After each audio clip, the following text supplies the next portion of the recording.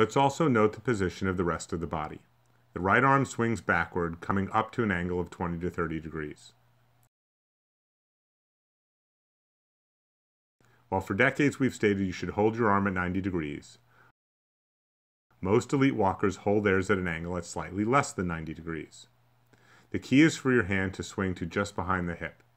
If you're holding your arm at 85 degrees and it's not swinging back far enough, try opening your arm angle from 90 to 95 degrees. The variation can be for many reasons, including a difference in the ratio between your upper and lower arm. Finally, note the ratio of the stride in front and behind the body. It should be roughly 30-70. How you measure it matters. In this case, we are measuring the front of the stride from the point of heel contact to the center of the torso, and the rear portion of the stride from the center of the torso to the point of toe off. Then the body moves forward over the left leg.